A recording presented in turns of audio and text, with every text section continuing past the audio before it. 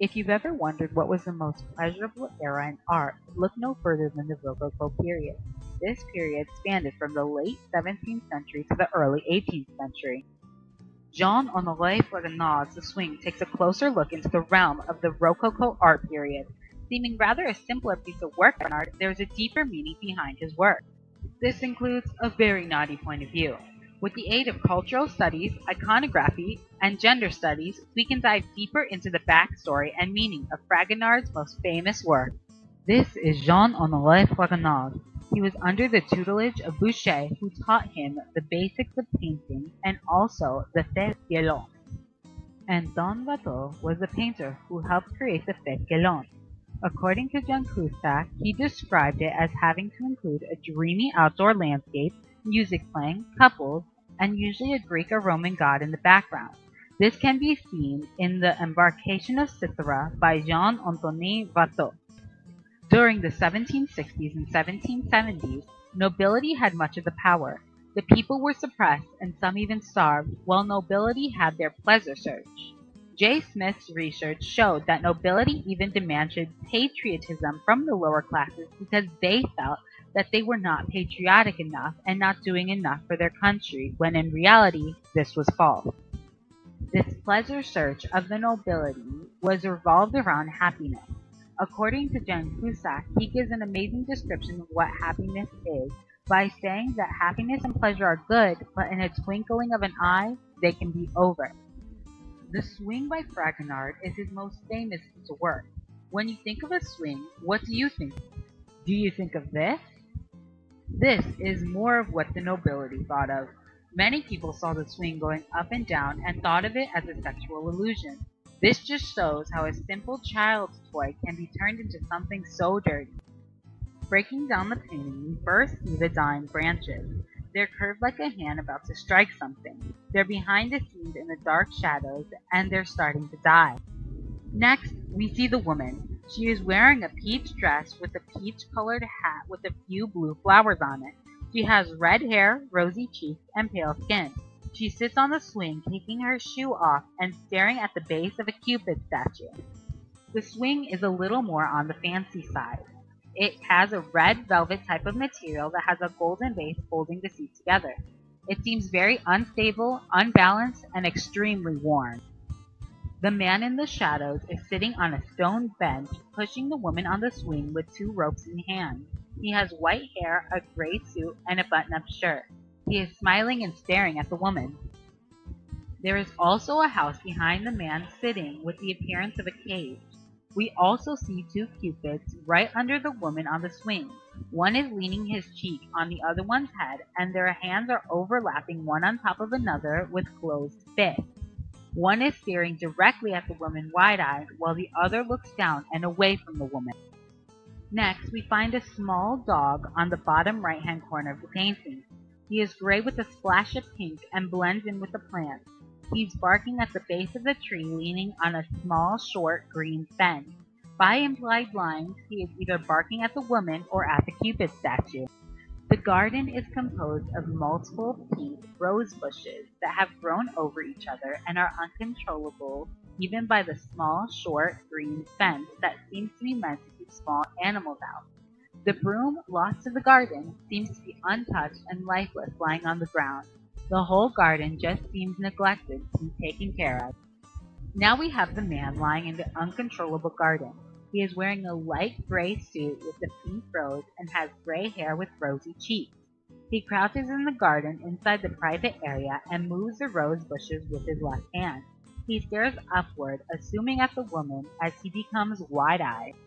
Now there is this Cupid statue. On the base of it, there are women who are naked and are trying to hide their faces and run to the other side of the statue out of the sight of the viewer.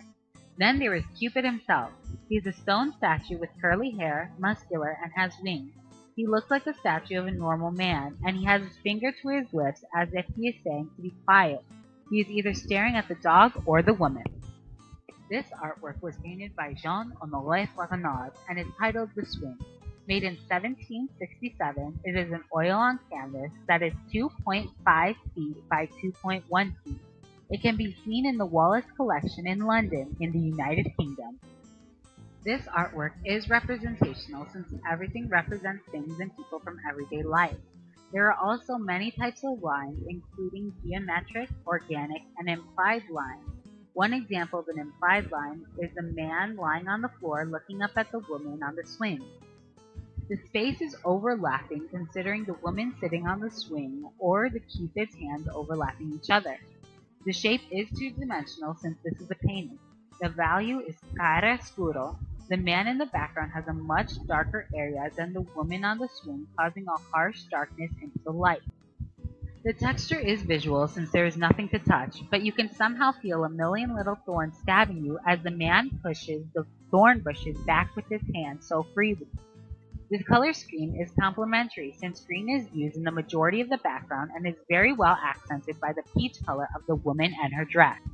The scale is hierarchy scaling. The woman is bigger than any other figure in the painting. Everything is proportional and is in balance, and the emphasis or focal point is the woman considering the size she was given to the rest of the work. That concludes the elements and principles. The first way that I wish to interpret this artwork is through iconography. First, we look at the Cupid statue. Cupid is the god of desire. His legend is that he can fire one of his arrows at any person he chooses and they have to fall in love. His presence represents love, but in an on the down low sort of love since his finger is to his lips. Having him in the painting gives the first sign of love growing between the bushman and the swing woman. Next we see two smaller Cupids. They represent love, but when you look closely, they both look a bit in distress. The item they are leaning on is actually a beehive.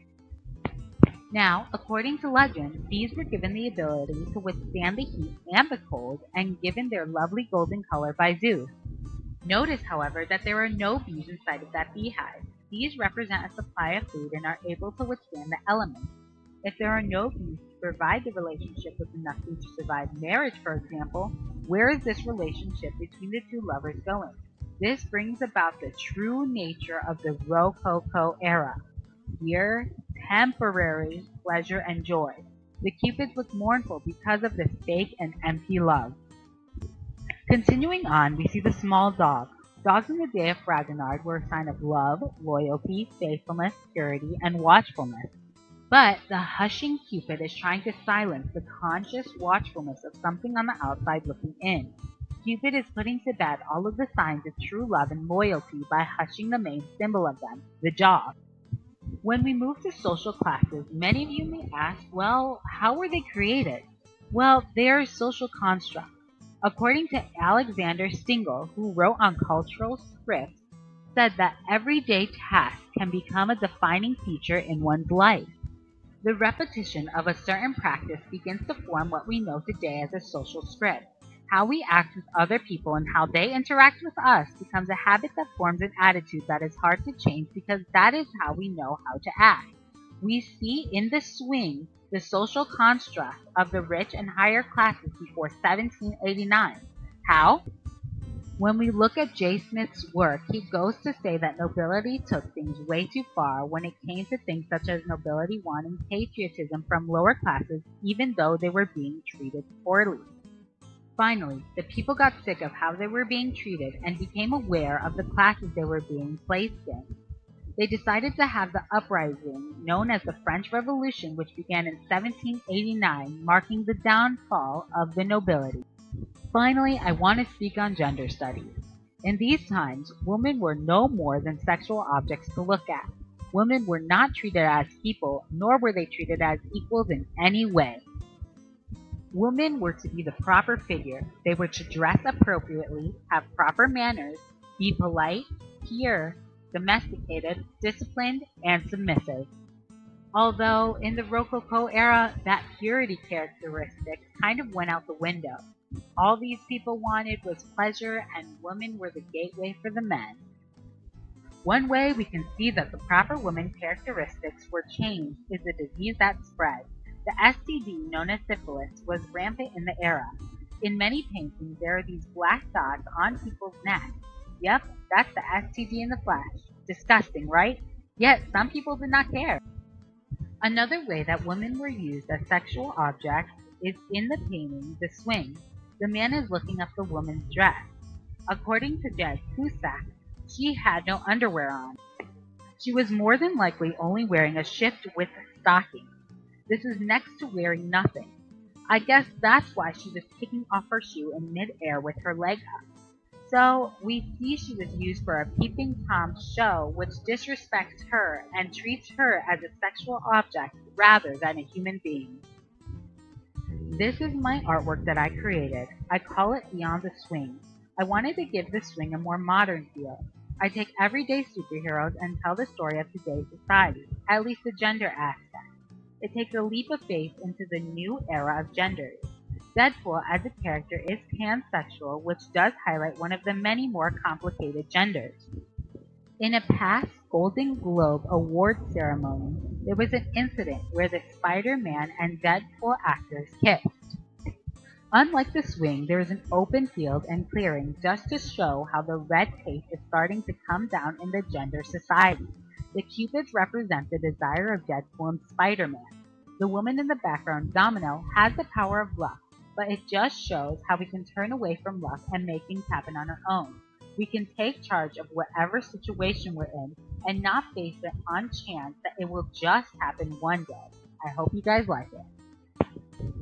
Well, here we are at the end of the presentation. I hope you all enjoyed yourselves and learned a lot. But before we part ways, I want to ask you one question. What was the Rococo era's main objective concerning the feelings of nobility? What was the Rococo era all about for them? And with that, I bid you farewell and wish you the best on the rest of your endeavors while digging deeper into the minds of various artists and their artwork.